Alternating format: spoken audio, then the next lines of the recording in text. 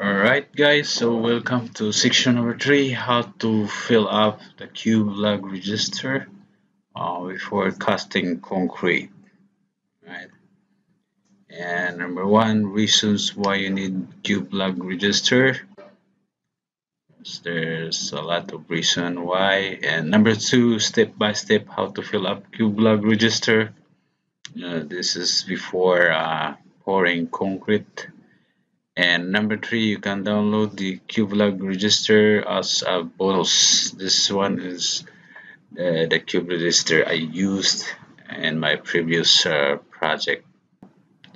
Although we did a presentation about how to make a CubeLog register or compressive strength log, you can still download this CubeLog register as a bonus if you don't want to do it yourself. Yeah, you can use this. Right? So let's go. Filling up of your CubeLog register is easy, but of course, if you know how, it is important to have a CubeLog register or a compressive strength log for many reasons. Number one, you can you know easily track the test schedules, and you can identify what is the next ID number of your cubes. And three, you can have a traceability, because there is the grid lines, the location of the concrete element, yeah, and the date of pouring. You can There's traceability. It's important if there is traceability. I'm going to give you why we need traceability, because sometimes uh, concrete cube fails, and during in the test reports. So how you gonna trace that? We have to resolve that. And even if you take course, where you get uh, where you get your course, concrete course, for testing. Uh, you cannot find it. You cannot conduct a core without this location, and that you'll find that in your uh, cube log register. And then you can determine what cube's ID to resend to the laboratory for testing. Yeah, that is important. The cube ID. And so here's how you will fill up your concrete cube log register.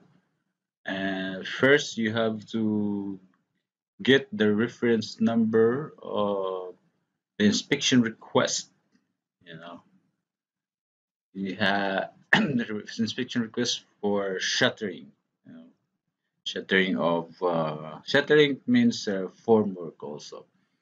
Shuttering of slab, shuttering of column, shuttering of beam, shuttering of parapet column, parapet uh, wall, shear walls, whatever uh, kinds of elements that you have formwork, right? So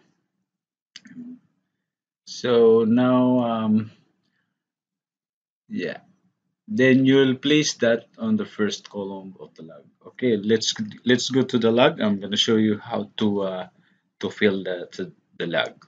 All right, so let's go. Let's end this. Here, let's again before before this section we discussed about organizing. So you will go to the folder you made and go to the IR, and then what we're gonna take first is the location of the concrete element, yeah, that we gonna pour concrete, yeah. we're gonna cast concrete. Let's say, for example, this inspection, uh, formwork for slab to proceed with steel reinforcement, at block B at 10th floor. All right. So this one we're gonna take. Just remember this number 1125. That is the number of your inspection request. Let's open that. All right. Yeah, this one here. And then remember that we have IR number 1125. Yeah. What we're gonna do is go back to our log. All right. You've made the log, right? So here, yeah, you know where your log is, yeah? You just made the folder. Come here. I'm gonna show you here. Test reports in your folder. Go inside, then log. Yeah. Here you see. So that's how organized we are. All right. So I've opened that already. So let's go here. Now remember that we have IR number 1125, right? So you may want to write that 1125 IR number, make it center, right? And then structure. What is structure? It is slab, right? You may want to write there description. Um, you can just simply copy that. It's very easy. This one here, copy from here, slab in staircase to proceed. Block B, yeah, like that. Copy, and then you go back to your log, and you can adjust this one a little bit. This one here, and paste. You can wrap the text. Why there is no wrap here? Bam. That's it. Slab will make it big letter. You will erase this one. We wanna get only the description. Yeah, slab in stairs at 10th floor, slab block B. Damn, that's enough. All right. Okay. And then so you wrote there. Then you have concrete grade. So slab in your mix design, you can find it. Concrete grade of the slab is let's say